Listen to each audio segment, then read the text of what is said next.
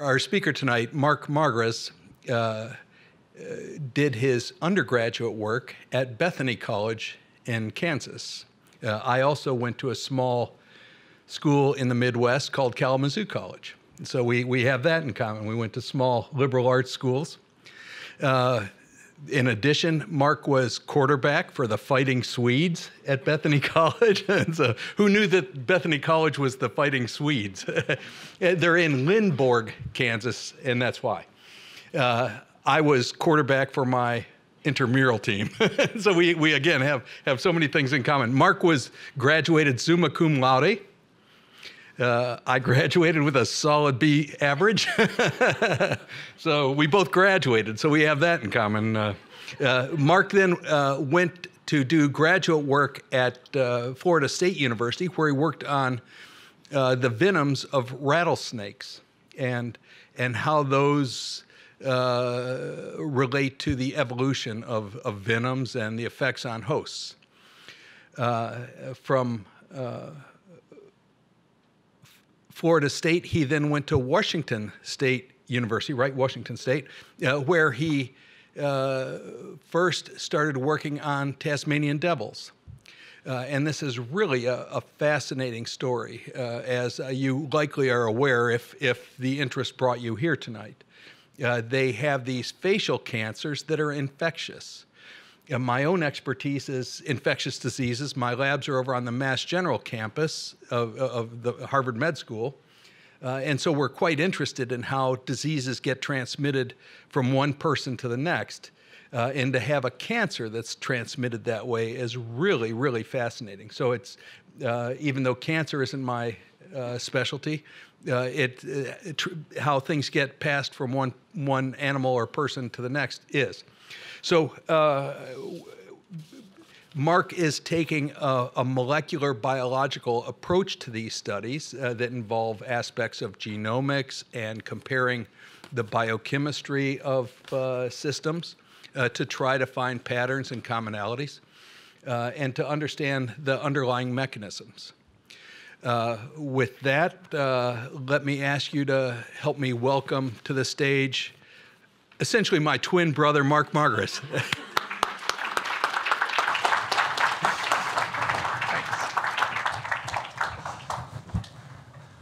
All right. Well, thanks, everyone. I'm excited to be talking to you tonight about some of my research looking at infectious cancers in Tasmanian devils. So you can see the outline of my talk at the top of every slide to help you follow along and orient yourself as we go.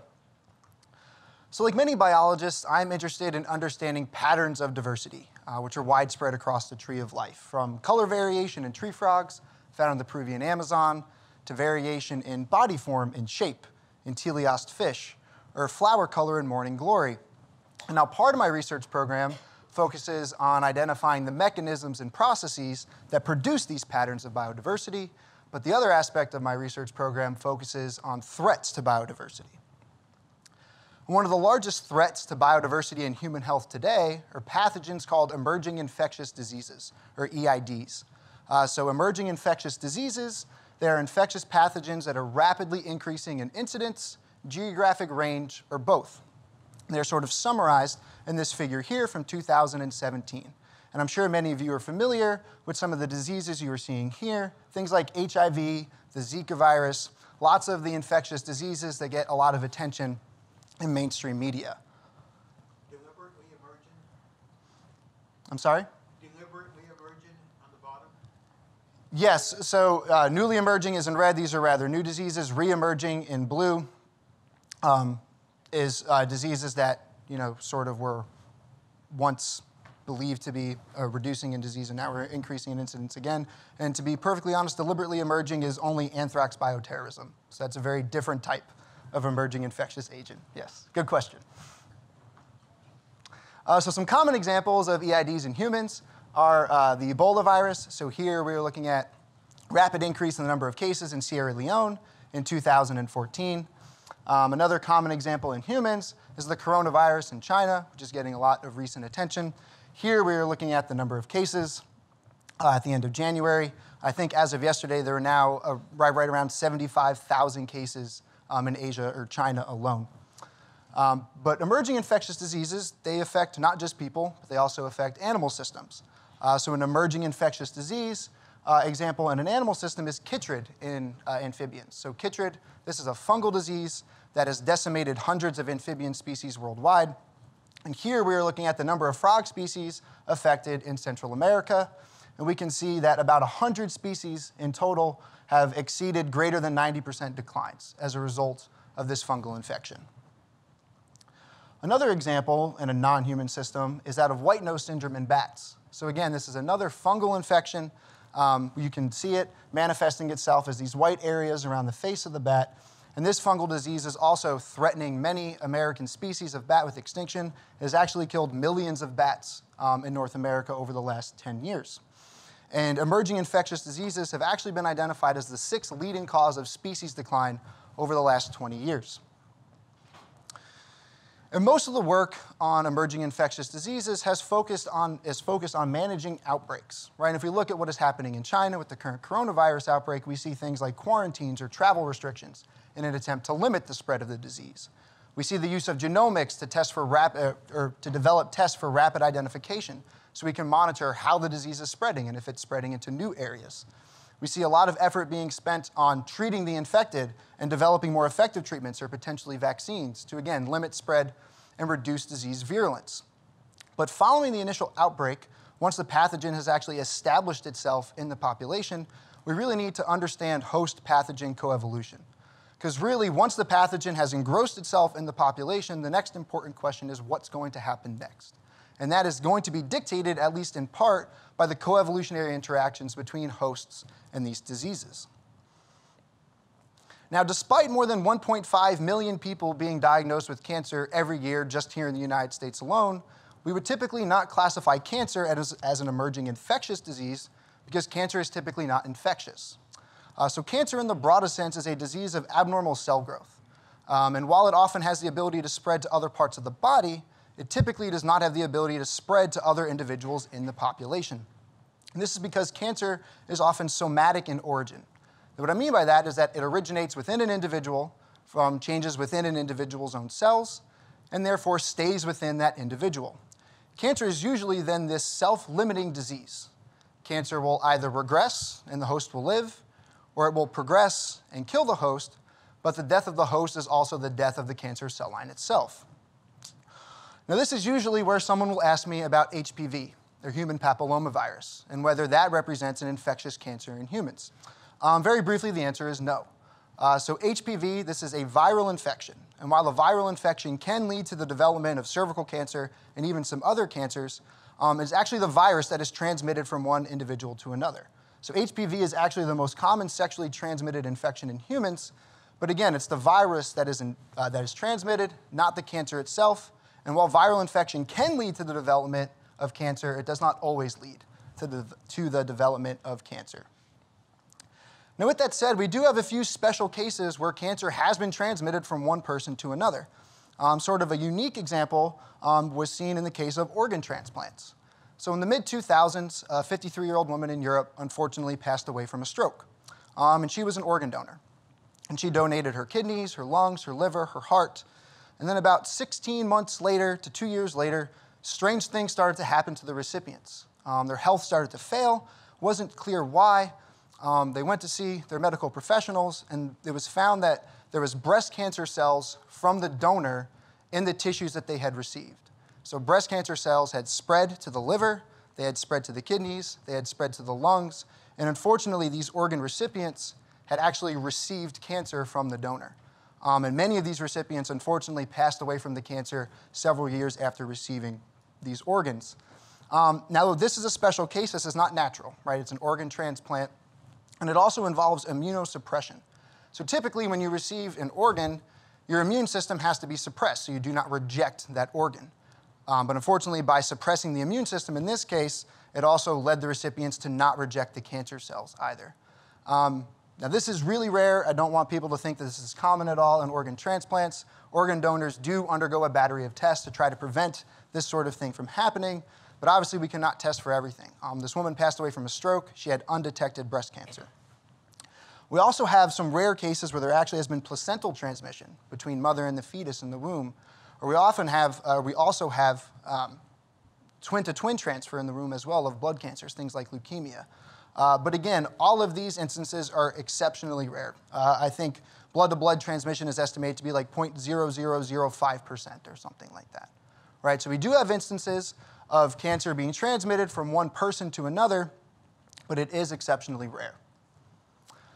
But 3 naturally occurring transmissible or infectious cancers have been documented. And when I say 3, they've been documented in 3 different systems. So the first is canine transmissible venereal tumor in dogs, 2 different versions of devil facial tumor disease in Tasmanian devils, and then several infectious cancers found in bivalves, what's called bivalve transmissible neoplasia.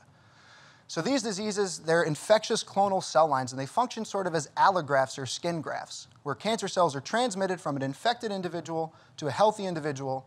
Those cells will then stick to their new host, evade immune detection, and grow uncontrollably. And at least we can see in the 2 examples in vertebrates that we have that evasion of MHC is really key to transmission.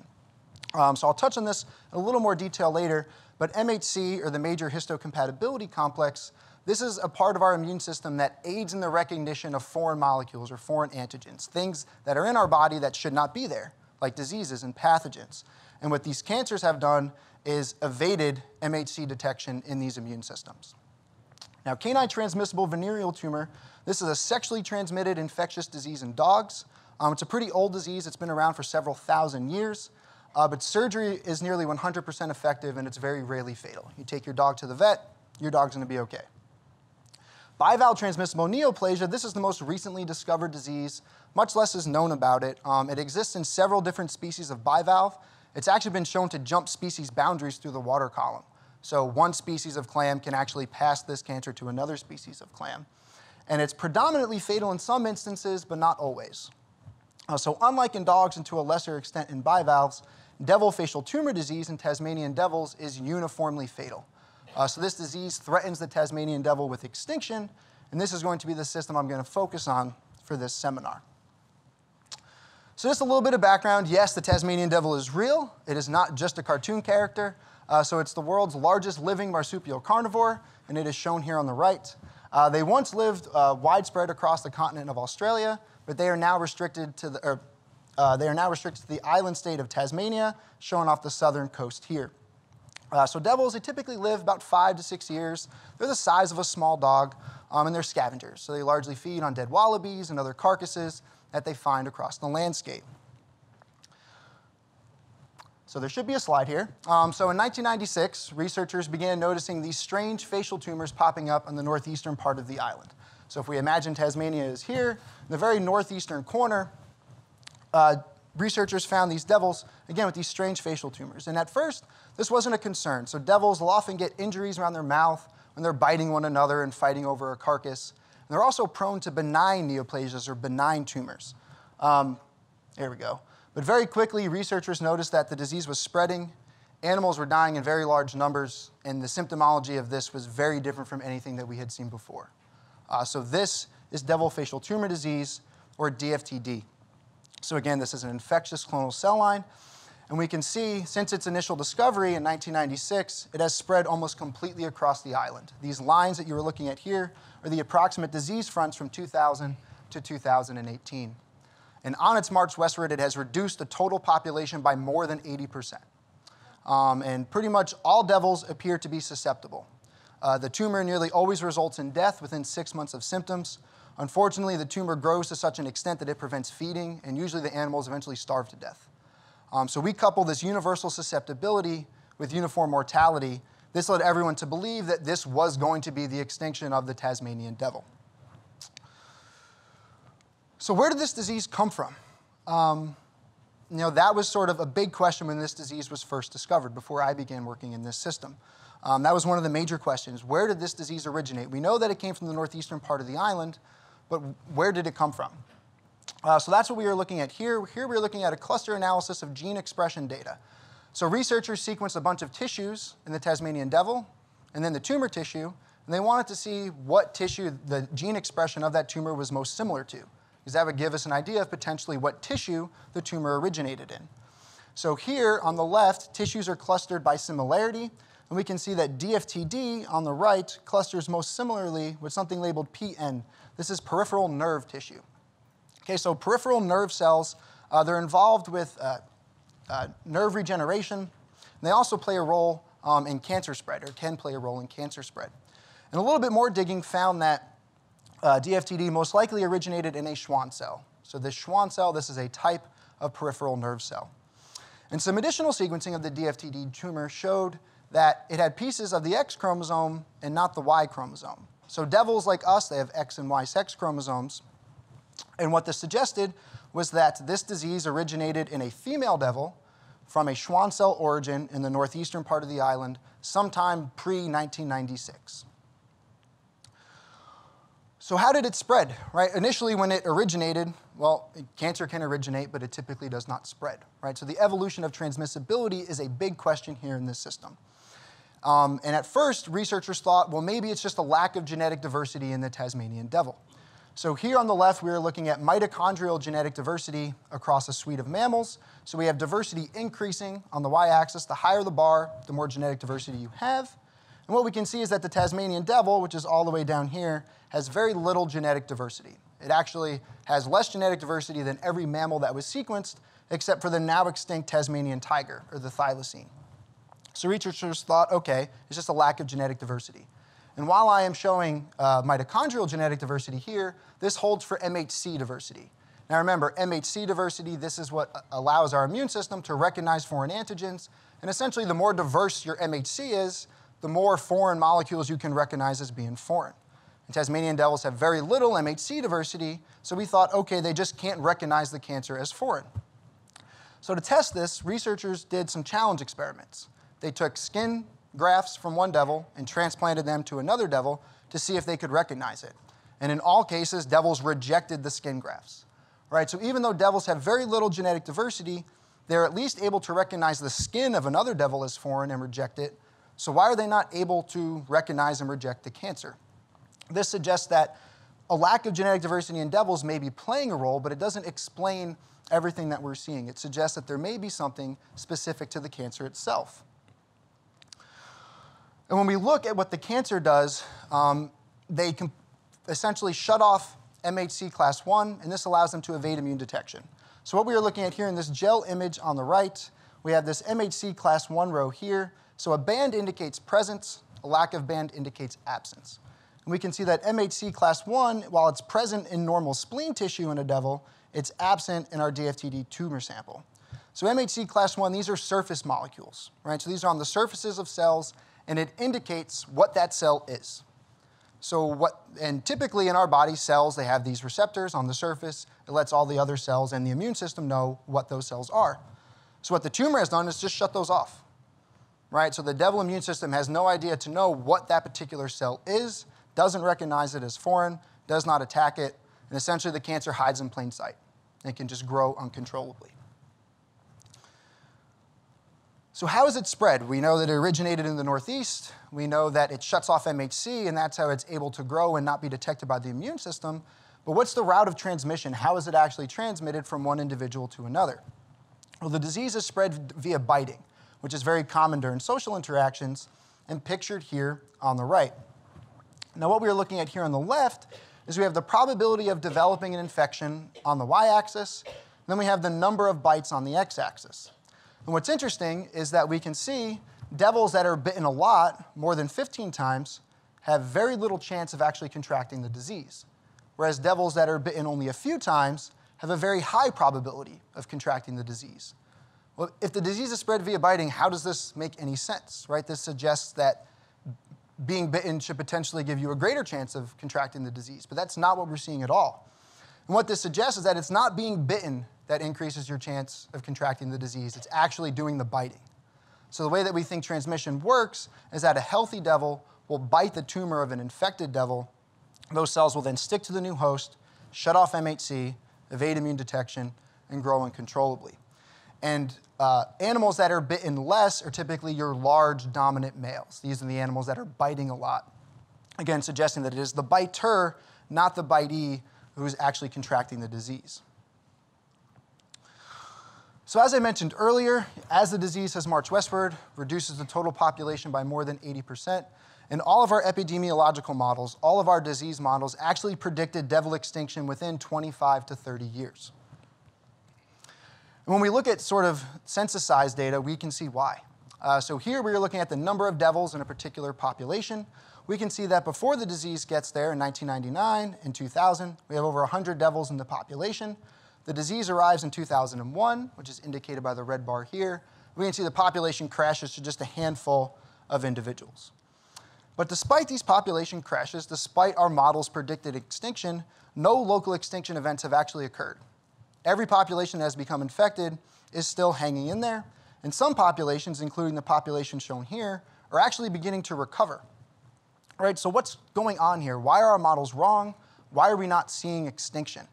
We're actually seeing the exact opposite pattern, right? We're actually seeing population recovery. Well, these sort of simple epidemiological models, or these disease models, they don't account for the evolutionary process. And this pattern of population recovery suggests that the devils are responding to the strong selection imposed by DFTD. And this is sort of my interest, really. What is happening here? What are the mechanisms that are allowing the devils to respond to the selection imposed by DFTD, adapt to that disease, and begin to increase in number? So one thing that we've shown is that there are sex-based differences in how devils deal with the disease. So we have found that female devils are actually much more tolerant of the infection than males. So here in the figure, we have body condition on our y-axis. So essentially here, the higher the number, the healthier the devil. The lower the number, the poorer health of the devil. And we have tumor volume relative to the size of the devil on the x-axis. We have females on the left, males on the right. And we can see that when males become infected with the disease, as the tumor grows, they suffer pretty significant costs in body condition, up to 25% costs in body condition. Whereas female devils suffer much less cost, only up to about a 5% reduction in body condition. And I want to point out here the differences in the x-axis. So these are relative estimates of the tumor volume to the devil size, and we can see that our x-axis ends at 0.03 here, right? Males essentially don't live past tumors of that size, whereas female devils are able to survive tumors of much larger size. All right, so we are excited about this. We have this pattern of population recovery, and it appears that females may be driving part of that. Female devils are more tolerant of the disease. But I'm a geneticist, right? So I was interested in what's actually going on here. What are the genes involved with this? What's the molecular mechanism underlying this pattern? So to get at this, we did something called a genome-wide association study, or a GWAS. And we were trying to link genetic variation at particular genes with the variation in survival that we were seeing across sexes. So what you're looking at here on the left, on the y-axis, we have the proportion of phenotypic variation explained for survival following infection. Essentially, that axis shows you how much variation in female survival can we explain by looking at variation in the genome. And what we found is that we can explain a lot of the variation in female survival following infection, actually 80%, which is quite a lot for these types of analyses, but we're unable to really explain a lot of the variation in males. And when we look at the specific genes that are associated with increased female survival, we see genes with functions that make good intuitive sense.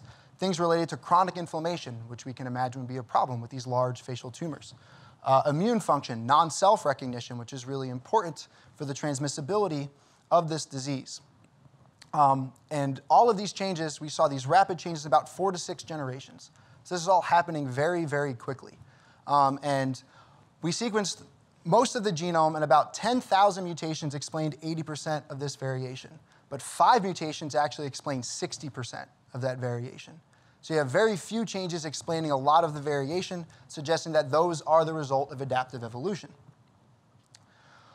Another pattern that we're interested in associated with population recovery is that of natural unmedicated tumor regression. So in the northwestern part of the island, a handful of devils were caught, including the individual shown here, and confirmed to be infected with the disease. But these individuals were then trapped several months later, and the tumors had either substantially shrunk or had entirely disappeared. Right, so in this particular case, this female devil was caught. We can see this large ulcerated tumor on her chin. Biopsy was taken, confirmed to be DFTD. She was then trapped 3 months later, and we can see that despite some scarring, the tumor is pretty much gone. The devil appeared healthy. And we're obviously, again, interested in understanding how this happens, from both a conservation standpoint to help the Tasmanian devil, but also from a biomedical perspective. right? How does this natural, unmedicated tumor regression occur? These devils were not treated. They were not given any medication. This just happened naturally. And really what we wanted to know was, is this something intrinsic to the devil? Is there a particular mutation or set of mutations in the Tasmanian devil that led to tumor regression? Or is it something in the tumor? Is there a particular mutation or set of mutations in the tumor that led to regression? Or is it a combination of the two? Is it genotype by genotype interactions? And what I mean by that is that do we only get tumor regression if we get the right tumor infecting the right devil? That there's genetic variation important to each, and you only get this phenotype when those two are matched. So we're still working out this last part. So for this talk, I'm going to focus on just the host mechanisms and the tumor mechanisms. So first, we looked at the Tasmanian devils. And essentially what we did is we compared the genomes of devils that underwent tumor regression and devils that didn't. And we looked for large differences, right? Because differences between those groups could potentially help explain why some underwent tumor regression and some did not. And that's what we are looking at here in this figure on top, in this Manhattan plot. So here we have genomic position on the x-axis. So Tasmanian devils, they have 6 chromosomes plus the sex chromosome. And on the y-axis, we have genetic differentiation increasing on the y-axis. And then each point you see corresponds to a different SNP or a different mutation, right? So here, the higher that point is in the plot, the more different it is between devils that underwent regression and devils that did not, and therefore it could potentially explain that difference. And what we found is that there were several genomic regions, several regions of the genome were very different between devils that underwent regression and devils that did not. And those are highlighted in blue here, with really our strongest signal in 3 regions, one on chromosome 3, and then 2 different regions on chromosome 5. And when we look at what genes are in those regions, we identify several genes that are putative tumor suppressors. So what tumor suppressors do, they help regulate cell division.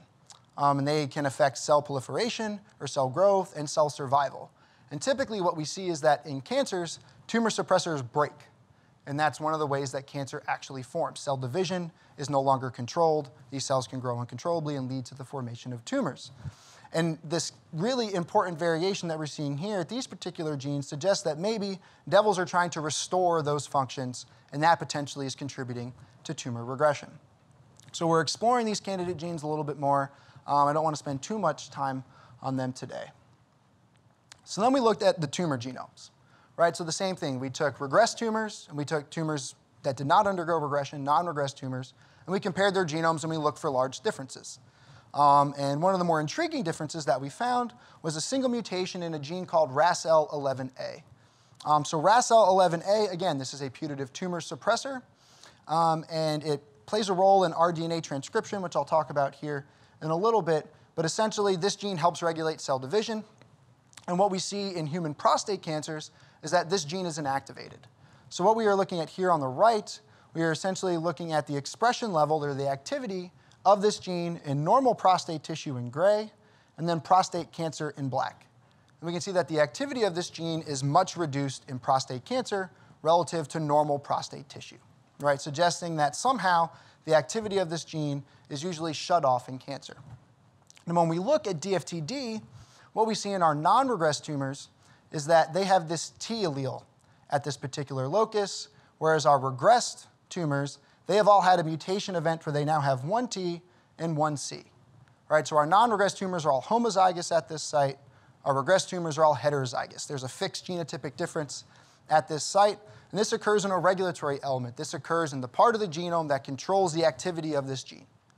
So we're like, OK, maybe this particular mutation could somehow affect the activity of this gene differentially in regressed and non-regressed tumors, and that could potentially contribute to tumor regression. So to test that, we sequenced the transcriptomes of regressed and non-regressed tumors. Essentially, we did some sequencing to measure the activity of this gene in each tumor type. And sort of our expectation would be that, OK, in our non-regressed tumors, we would expect to see something like we see in prostate cancer. We would expect to see a very low activity of this gene in our non-regressed tumors. But maybe in our regressed tumors, we see something like more normal activity levels like we see in healthy tissue. Maybe somehow this particular mutation restores the activity of this gene, and if that gene is expressed, it should be detrimental to tumor growth. So first, when we look at the activity of this gene in our non-regressed tumors, that is what we see. We see essentially no activity of this gene in non-regressed tumors. It's been shut off, as we would expect, and that allows the tumor to grow uncontrollably. But when we look at our regressed tumors, we see that, yes, this gene has been activated. This gene is now expressed, in regressed tumors, suggesting that maybe the expression of this gene is contributing to tumor regression. So we were really excited about this. We have a single mutation activating a tumor suppressor, and it makes sense that it could potentially lead to tumor regression. It's exciting, it's suggestive, but right now it's a just so story. Right? This is by no means definitive.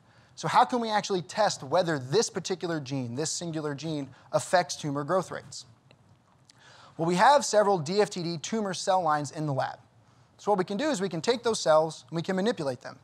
We can make some cells that express this RAS-L11A gene, and we can make some cells that don't. And then we can see, does one grow better than the other? Right? Does the activation of this gene affect tumor growth rates in the lab? So that's what we did, and that's what I'm showing here on the left. So here on the left, we have RAS-L11A expression increasing on the y-axis. We can see in our control lines, these represent our non-regressed tumors, this gene's inactive. It's not expressed, just like it isn't in the non-regressed tumors. When we look at our RAS lines, we can see this gene is expressed. So we made these cell lines, and then we just essentially grew them. And again, we want to know, does one grow better than the other? So that's what we are looking at here on the right as our growth rate estimates. So we have time on the x-axis, growth rate on the y, and here we are looking at growth rates for our control lines. These are the lines that do not express this gene, sort of our baseline estimates. These represent the non-regressed tumor growth rates. So what happens when we flip the switch and turn that gene on? What happens to growth rates? They can either increase, they can decrease, or they can stay the same. Right? And if RAS-L11A is contributing to tumor regression, we would expect growth rates to decrease. And that's exactly what we found. We found that RAS expression significantly reduced tumor growth rates in both tumor lines, demonstrating that, yes, the activation of this gene is bad for tumor growth. RAS expression inhibits tumor growth rates and is most likely playing a pretty large role in this natural tumor regression that we are seeing in Tasmanian devils. So again, really excited about this. We sort of have this proof of concept, this single mutation activates this gene, reduces tumor growth rates. The next obvious question is how? Right, so I'm really interested in mechanisms. This really isn't the mechanism. What does RAS do that would lead it to actually affect tumor growth rates? Why is it bad for tumor growth?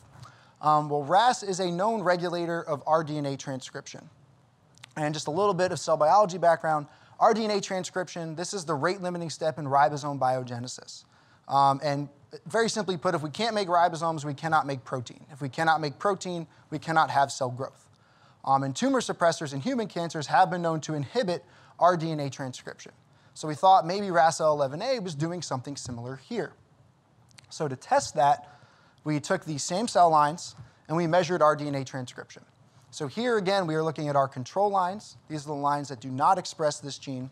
Again, represent sort of our non-regressed tumor case and our baseline estimates of rDNA transcription. So what happens when we flip the switch and turn this RAS gene back on?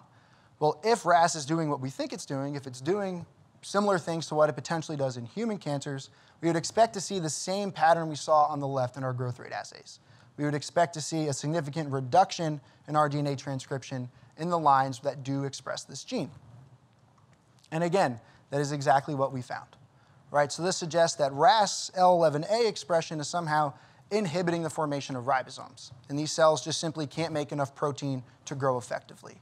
And that is actually the specific tumor suppressive function of this gene in DFTD. Okay, so I spent a lot of time sort of talking about here, right? So I said a lot of my interests sort of lied in how are the devils actually responding? But how are they going to respond going forward, right? If we look at this system right now, we see evidence that the devils are adapting to the disease. They are increasing in numbers. We are getting tumor regression. Females are more tolerant of the disease. We're seeing lots of positive things. But 50 years from now, 100 years from now, what is this system going to look like? What is the Tasmanian devil going to do? Remember, all of our disease models predicted extinction within 25 to 30 years. So we know that that's not going to happen because that was in 1996. But we still don't know what's going to happen going forward. And again, there are really three outcomes. The Tasmanian devil can go extinct, the disease can go extinct, or the two can coexist together. So some collaborators of mine recently developed a new modeling approach to predict just that. So they use this new modeling approach incorporating a lot of the information that I presented here to sort of predict these long-term outcomes of this particular disease. And what they found was that Tasmanian devil extinction was actually the least likely outcome. So what we are looking at here on the bottom are these percentages of these possible outcomes. They found that Tasmanian devils only went extinct in about 21% of their simulations, whereas the disease went extinct in about 57% of those simulations. So disease extinction was by far the most common outcome, with coexistence being roughly equivalent to devil extinction. So we are looking at DFTD extinction here in scenario 1. So on top, we have the devil population size. On the bottom, we have the disease prevalence. And we can see, in our model, the population crashes, which is just like we saw in the real world. We have this population recovery, which is where we're at now. But we can see that here, the disease potentially can go extinct. Devil population recovers, and over the next 100 years seems to be doing okay. Here on the right in scenario 2, we are looking at coexistence. So here we're going to have these cyclical changes, or these oscillations, where devil population density and DFTD prevalence are going to cycle in tandem. So devils will crash, they will recover, crash and recover, crash and recover. And this is partly due to how the disease is transmitted. So the disease is partly frequency dependent and partly density dependent. So this means that disease transmission is partly dependent on how many devils are in the population. So we can imagine that as populations crash, disease transmission becomes less likely, the disease prevalence will reduce. But overall, I think that this sort of modeling, our predictions now based on what we are seeing in the short term and our models of what they are showing in the long term, present a much more optimistic picture than what we thought was going to happen when we first discovered this disease. Right? We all thought this was going to be the extinction of the devil, but we haven't seen any extinction events, and sort of more sophisticated modeling approaches suggest that devil extinction is very unlikely, again, at least over the next 50 to 100 years. And one of the things that we can do with this system is we can sort of ground truth our model, right? We can test it. We're going to see what happens over the next 50 years in this system to see whether these particular models and whether our simulations are accurate. Okay, so I just wanted to end my seminar by sort of discussing what I'm specifically doing here at Harvard as part of my fellowship. So sort of an emerging theme in cancer biology is something called tumor heterogeneity. So this is where a single tumor is actually comprised of multiple independent tumor cell populations. And that's what we are looking at in the figure here. We can see we have our normal or our healthy cells in gray, our founder cancer cell in red.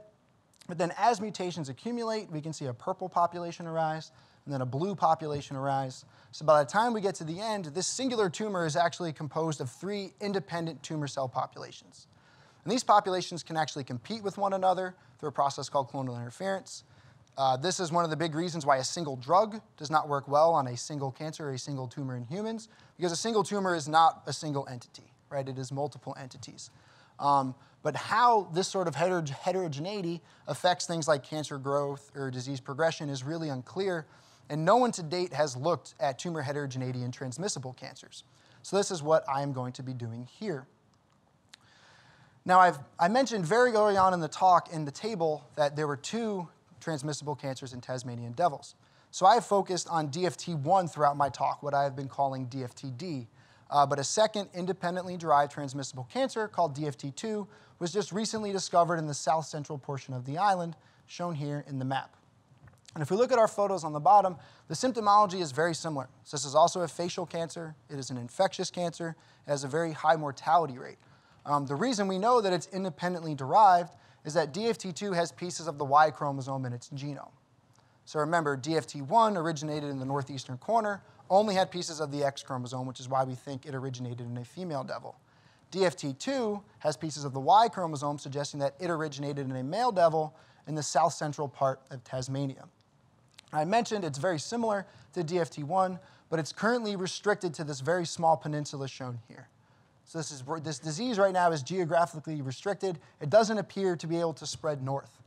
We're not sure whether that is due to low devil populations in those areas or whether potentially competition dynamics with DFT1. Maybe it just doesn't transmit as well as DFT1. But what I'm doing here is I'm taking both DFT1 and DFT2 tumors and using single-cell transcriptomics to sort of assess tumor heterogeneity. So I'm going to characterize individual cells within each tumor, determine how many different cell types are in these tumors, and then link that back to things like tumor regression or tumor growth rates or survival following infection, and really determine how tumor heterogeneity affects cancer evolution and disease progression. And I just wanted to end the talk by really focusing on the power of comparative oncology. So comparative oncology, this is studying cancers in non-human systems, in animal systems, and then using that information to develop treatments that help both animals and humans. Now, a lot of this work was historically done in mice and now in dogs. So dogs are actually a great model for comparative oncology. They have very similar cancers, very similar response time. But we can learn a lot from studying cancers in animals other than dogs, right? Things like Tasmanian devils. And this is largely because of ethical considerations. Right, so here we found in Tasmanian devils evidence of natural unmedicated tumor regression. Right, these devils got cancer and they got better. That is something that we would not be able to study in humans, for example, or potentially not even be able to study in dogs. But studying cancer in these natural populations allows us to really learn more about natural cancer progression and potentially things like natural tumor regression. And if we can better understand the mechanisms contributing to things like tumor regression, we can potentially develop drugs that do very similar things. Right, and lead to better sort of therapeutics for human cancers. And with that, I would just like to thank my collaborators here at Harvard as well as across the US and Australia. None of this work was done in isolation. I'd very much like to thank Sarah and Daniel Hrdy, who sponsor my fellowship and are the reason I am here. The museum for hosting this talk, everyone in the department in OEB. Everyone's been great. I've really enjoyed my 6 months here. And with that, I'd like to end the talk with a snake photo. I do work on another system, which I think is just as equally cool, snake venom evolution. And with that, I will gladly take any questions.